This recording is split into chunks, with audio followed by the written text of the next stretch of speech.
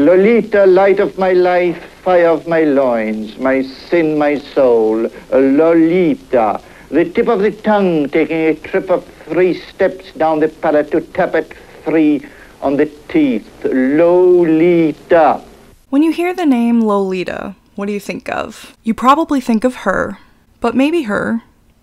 Maybe you even think of her, which, same, but I'll talk about that later. Regardless of the specific image, you probably think of a young seductress, someone who uses her femininity and sex appeal to get what she wants. When we call a girl a Lolita, we're using it to define something that she is, not something that is perpetrated against her. You probably don't think of a girl who looks like this, or even this. But the girls in these pictures are the same age as, or older than, the Lolita written about in the Vladimir Nabokov novel that made the name a cultural diagnosis for a sexually precocious young girl. It's very possible that if you haven't read the novel, you are not aware that Lolita is 12 when Humbert, her future rapist, meets and becomes obsessed with her. So why the hell does the review on the back of my book say the only convincing love story of our century? And how the hell did this become one of my favorite books? Now, before we go any further, I want to make it absolutely clear that I'm not telling you how to feel about this book. Even without the awful way that culture has twisted this into some kind of romantic love story, the text itself is really hard to read because of what a monster Humbert is. I'm not saying you have to like this book. I'm not even really arguing in favor of this book. I'm also not going to be doing necessarily an in-depth analysis of this book, though that is kind of one of my favorite things to do. I am just simply here to provide a further cultural context to a deeply misunderstood classic. The first time I read Lolita, I was 16, and I had recently become very, very obsessed with this album, Born to Die, by Lana Del Rey. In this album, there is a song specifically titled Lolita. Now, as the teen who did everything they could to be pretentious, I of course was familiar with the fact that this was a novel. And inspired by the bubblegum cherry emoji picture that Lana Del Rey embodied, I decided to pick this up and give it a read. I read it in a week. And even though we only got glimpses of her personality, I immediately fell in love with Dolores. I thought she was strong, and I admired her fiery temper and her efforts to get what she wanted, mostly to get as far away from Humbert as possible. I was only 4 years removed from Dolores' age by then, and 12, 13 didn't seem insanely young to me. I felt like I could be Dolores. The next time I read Lolita, I was 12 years removed from Dolores' age, and the novel read very differently to me. Once again, I recognized how excellent the writing was, and I still loved the bits of Dolores we got to see through the gaze of Humbert's lens, but at the same time, I kind of realized how expertly manipulative the text was. That is something that many reviews seem to miss. So let's start with a brief summary. No spoilers, but honestly I don't think this book is hindered by knowing what happens. Lolita is a novel about a man named Humbert, who is sexually attracted to what he refers to as nymphets, girls between the ages of 9 and 14. The novel is written as a confession, in first person, by Humbert himself. He is, by his own account, attractive and clearly educated by the way that he writes, which is part of what makes it so easy for him to move through the world undetected. When he moves to the town of Ramsdale, he goes to find a place to stay and comes across a free room in the same house as Dolores Hayes, a 12-year-old girl with whom he quickly becomes obsessed. This obsession leads to his sexual abuse, emotional abuse, and eventual kidnap and rape of Dolores, who he, and only he, refers to as Lolita.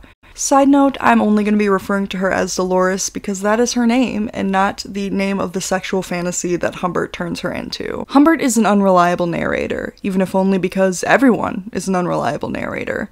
But more importantly, he is a grown man obsessed with a 12-year-old girl to the point of kidnap, rape, and murder. He admits to multiple stays in psychiatric hospitals and manipulating his psychiatrists to rebuff their attempts at treating him. He is sexist, classist, and all in all, a pompous, heartless human being. But Humbert thinks of himself as the tragic hero, so he writes himself that way. He wants us to believe that he is the truthful one, that he was seduced by Dolores, and really isn't she at fault? Isn't she the one with all the power? The entire point of the novel being written from Humbert's perspective is that it allows him to twist and take control of the narrative in whatever way he sees fit. Through his beautiful, clever, manipulative prose, he tells us things that happen, tells us his perception of Dolores and her actions, and we are expected to take him at face and surface value. That is something the movie adaptations absolutely do, but I'll talk about that later. And once again, referencing the quote on the back of my book, so do a lot of people who have read this. So what about authorial intent? What did Nabokov intend when writing this novel? Now, normally I'm a big proponent of the death of the author theory. I believe that anything the author meant to say is just going to be in the text anyway, but for the sake of this particular argument, I feel like it's important to discuss. So essentially, while I don't think Nabokov dealt with his novel and its titular character as thoughtfully as he should have, and though he often said there was no moral message to Lolita, it was clear by the way he spoke about the novel that, at the very least, he thought what happened to Dolores was immoral. Take, for example, this interview with the Paris Review, in which the interviewer says, Humbert, while comic, retains a touching and insisting quality, that of the spoiled artist. Nabokov responds with the following: I would put it differently. Humbert is a vain and cruel wretch who manages to appear touching. That epithet, in its true tear-iridized sense, can only apply to my poor little girl. Nabokov, in all my research of him, never gave an indication that he thought Humbert was anything but contemptible.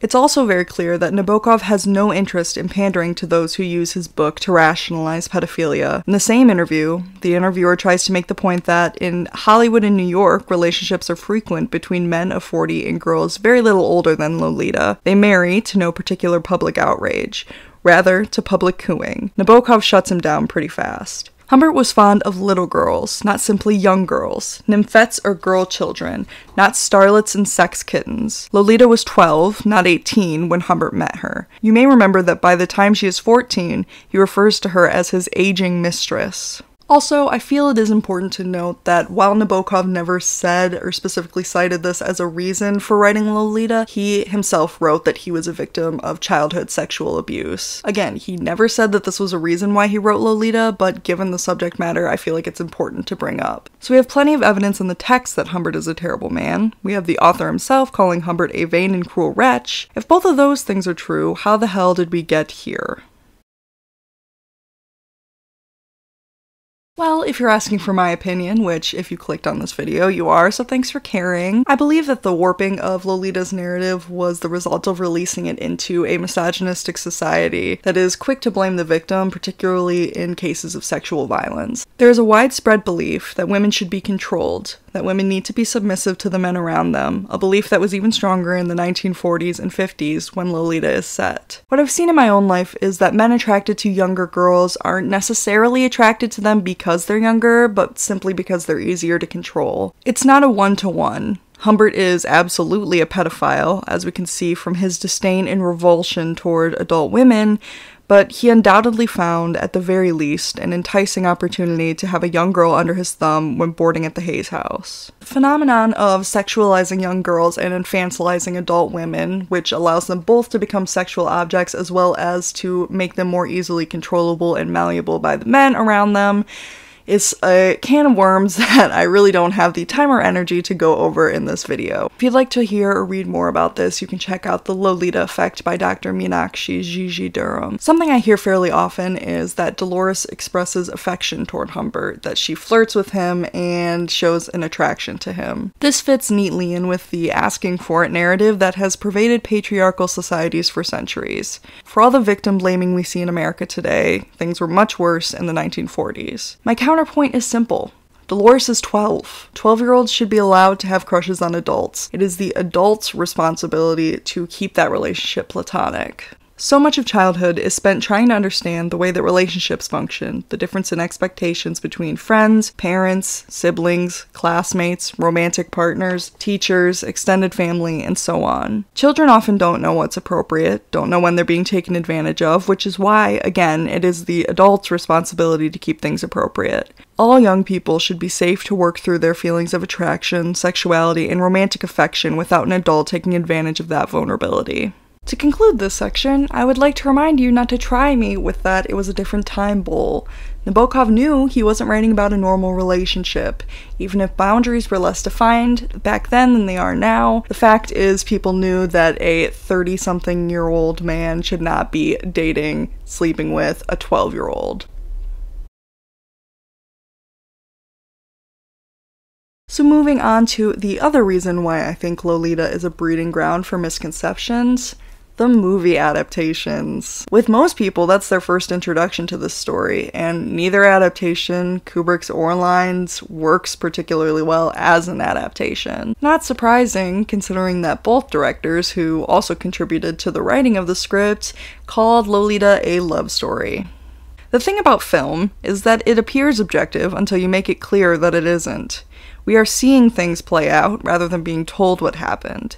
With the book, we get the foreword, letting us know that all this is from the perspective of a severely psychologically disturbed individual. It is, in my opinion, one of the most crucial aspects to really understanding the novel. The movies, however, don't give us much indication that this is all from Humbert's perspective, aside from the occasional voiceover. I don't like either movie, but the Kubrick adaptation, I begin knowing that the Kubrick bros will try to fistfight me in the comments. It's missing what I believe to be a deeply, deeply important part of Lolita's narrative, Dolores's misery. The Lyne version, while, oh my god, so deeply flawed in its over-sexualization of Dolores and her 14-year-old actress, Dominique Swain, shows some of Dolores's unhappiness and her dislike of Humbert, as well as more of Humbert's general selfish cruelty, though not enough. Take this scene, one of the saddest in the book, and how it was portrayed in Lyne's adaptation.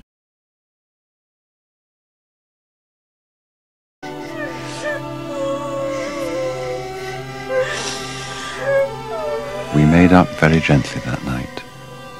You see, she had nowhere else to go. That last line always makes me feel ill, and I applaud its inclusion in an adaptation, even if Lyne's version still didn't do enough to show Humbert's depravity. Kubrick, on the other hand, generally showed Humbert as sophisticated, high-class, well-mannered. The only times we see him be awful is toward Dolores's mother, Charlotte, and even then, not only was that awfulness diluted from the book, but they also go out of their way to make Charlotte as awful as possible. So, yeah, I kinda hate both movies. And while the misinterpretation of the text by reviewers who originally reviewed the novel is definitely what set up the misconceptions to come, I believe that the movies are largely to blame for the entire culture surrounding the story now. All the Lolita-based advertising and the pop songs to come referencing girls in heart-shaped glasses is a pull directly from Kubrick's movie poster. Heart-shaped glasses are never worn by Dolores in the book. Lolita has not left the cultural consciousness. You can hear her called a favorite by actors and directors and screenwriters. You can see her in ads, hear her in music, wear her in linen rompers and eyelet lace dresses. But perhaps most importantly, you can read the experiences that women all over the world have had with her. I have a very personal relationship with Lolita, with Dolores, and with the subject matter portrayed in this novel. That's why I find the looks of disgust in response to this text so frustrating, but not as absolutely disgusting as hearing that Lolita is being used to groom young girls into sexual relationships with adult men. For all of my gripes with this novel, and don't let this video fool you, I absolutely have them, Lolita is not a story that belongs to the Humberts of the world. It belongs to the Dolores Hayes'. It belongs to the young girls who are sexualized too soon, who can't explore their own sexuality without people assuming it is in service of men. While I think the way the culture's twisted Lolita to fit the predatory and misogynistic status quo is abhorrent, the book, to me, will always be about the ferocity of young girls in the face of adults who want to exploit them.